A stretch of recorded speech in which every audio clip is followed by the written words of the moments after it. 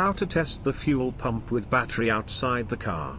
How to remove the car fuel pump. Proton Waja 1.6 mmc model car. Watch the full video, inshallah you can open and test it very easily. See, the engine cranks but doesn't start, the fuel pump doesn't work, so the engine doesn't start.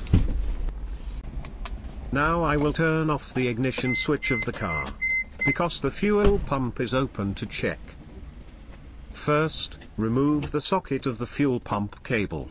To open the top cap of the fuel pump, using the special tool, turn the top cap to the left and open it.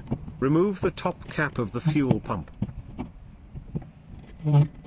After opening the fuel pump lock cap, remove the fuel pump. Open the fuel pump and take out the line of the fuel pump motor. The red wire is the positive supply voltage and the black wire is the negative body earth signal. From the right side of the fuel pump wire socket, pin number 1 is positive supply voltage line and pin number 4 is negative supply voltage signal.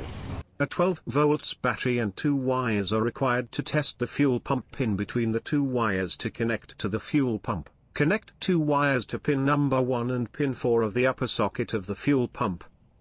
The fuel pump motor line has 2 wires, one red wire for positive supply voltage and the other black wire for negative line. Connect the number 1 wire connected to the top of the fuel pump to the positive supply voltage of the battery and connect the number 4 wire to the negative side of the battery. See, this fuel pump motor is running, there is no problem.